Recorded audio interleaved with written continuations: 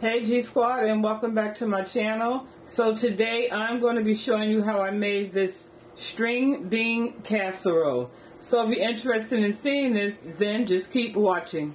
I have a can of string beans here. Now I prefer French style cut string beans, but if you want to use the thicker cut ones, that's fine too, whatever your preference is. The only seasoning I'm using is black pepper, and that's because the soup, which is the cream of potato soup, that contains salt.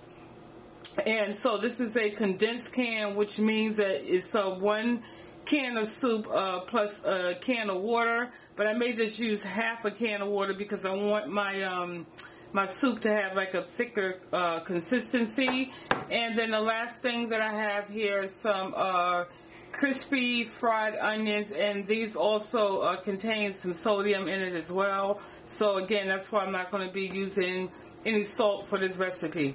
Alright, so we're going to go ahead and get started, and the first thing you want to do is drain the juice from the can, and then rinse your string beans as well, because it has been soaking in this sodium water, and so we want to, I want to rinse that off as much as possible.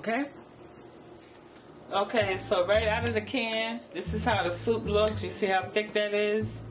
And then also I can feel the chunks of potatoes. So now I added some water to the can.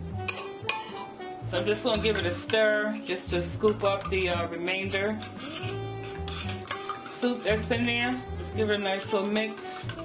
And so now I'm just going to just gradually start adding water, and then just going to mix as I go along until it has a nice consistency that I'm satisfied with.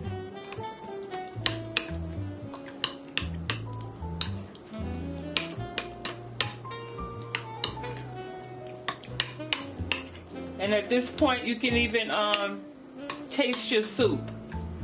And if it's kind of bland, if it's giving you bland, then if you want to add some seasoning to that, you can.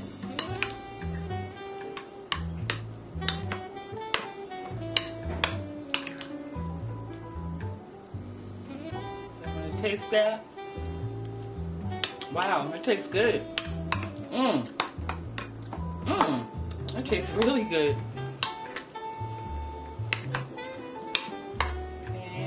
Potato skins in there. So I'll add just a little more water,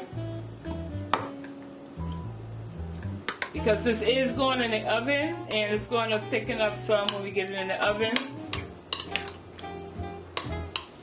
Okay, so now, so this has chunks of potatoes in here too. Potato skin. Okay, so now I'm going to add this to this bowl. It's blurry. Let me fix this camera, y'all. Alright, so now I'm going to combine my soup with the string beans.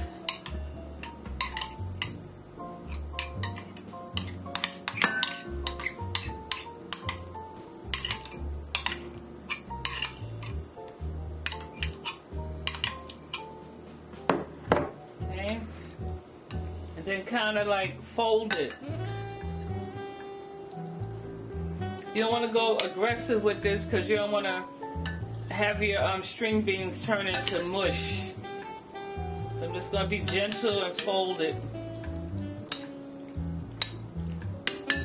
And so I'll add some black pepper to this now.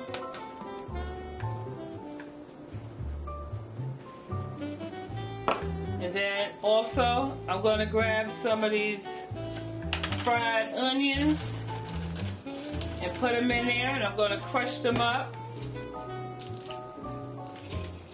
Not too much, but a nice big one crushed up.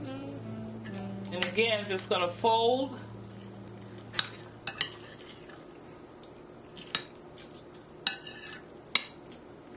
Okay. So again, this has chunks of potatoes in here. You have your string beans and your fried onions.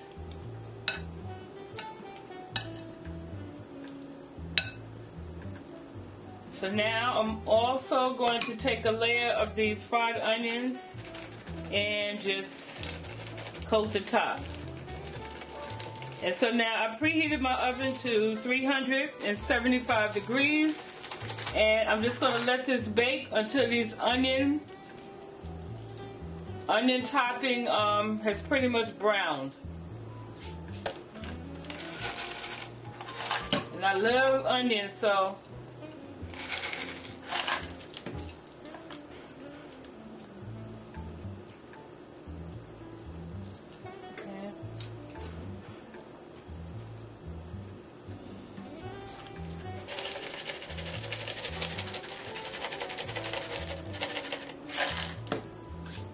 okay, so there we have it. So now I'm going to pop these into the oven. Alright, y'all. So our string bean casserole is done. So as you can see how the onions brown. And so this cooked for 25 minutes on 375 degrees. So I'm just going to let this sit and cool down for about 5 minutes, 5-10 minutes, and then I'll come in and scoop some out, spoon some out, so you can see what it looks like. Alright, family, so I have my spoon here. And you all, if you hear not a lot of noise in the background, they're doing some work in my area, and so it's really nothing I could do about it. But in any case, so this is a spoonful of the casserole. Okay, bring a little closer, and hopefully the camera will cooperate. But that's how it looks. It's nice and creamy, and I've tasted it already. So you have the creamy texture from the soup, the crispiness from the bacon bits, not to mention that they're charred now somewhat, and then you have the chunks of potato. And like I said, the season is nothing much. I didn't even need to add black pepper to this, to be honest. But in any case, yeah, so, you know, this is just another way that you can, spruce up your vegetables, especially your canned vegetables. You know, a lot of times you don't have access to fresh produce. It may not be affordable, and so you have all these canned goods. And so this is a way that you can, you won't get bored. But this one right here, definitely, you can't go wrong with this. All right, family? So anyway, I love you guys much. Stay uplifted, stay encouraged, love on each other. And I love you. And I look forward to seeing you in the next video. Bye.